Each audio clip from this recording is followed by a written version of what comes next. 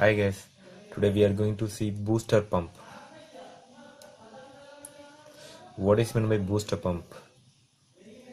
Suppose you have a very big buildings of any of things near to you. Just take multiple flats on here.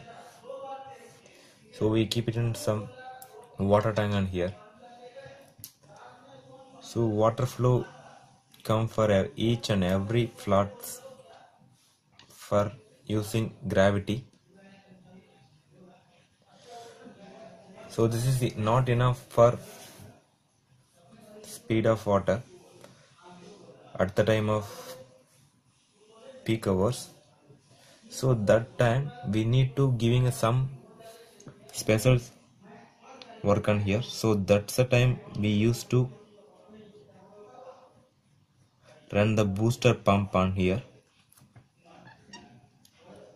Booster pump to we feed water for more speed to these are the flat.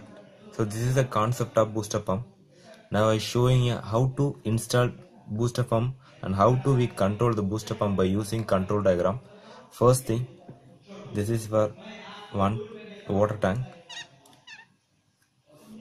Then here too we supplied lot of pipes by using pipes to flats. So here we put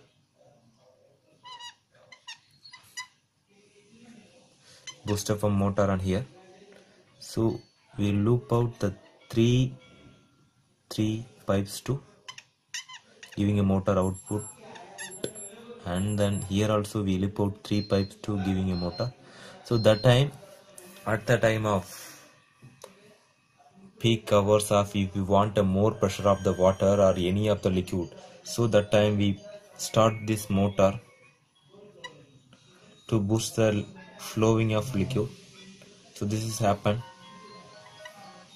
tank, motor and pipes. So this is for booster pump basic operation.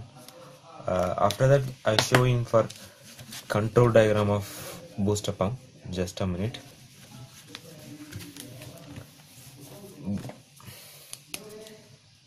This is a very simple method to by using dual starter to control the booster pump. So here we use fuse for phase for control and neutral. We take for some more space because of we need for control. So here we make OLR is close, and then we make hand, and then we make auto. So here we put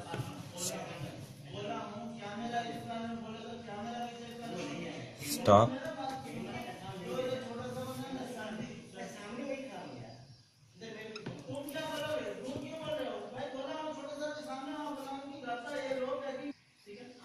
stop. After that we make start, and then we make A1 and A2. This connector for K1 for main conductor. So here we make some K1's NO. So this is for K1. After that, sorry, some space is not for good. So just a minute, I show you for clear drawing on here. Sorry for disturbance. So here we make stop for NC. After that we make start. Then after that we make for here we put neutral and K, A1 and A2. Here we make K1's. So here we make some terminal. So I told after that what's the purpose of that terminal. Let's see here. This terminal is pressure gauge, that means pressure measurement, that means liquid pressure measuring instrument to BMS signal. So that means the pressure kg machine is giving a signal to BMS. After that, the BMS giving a sub signal to this starter, then only the starter will be switched on here.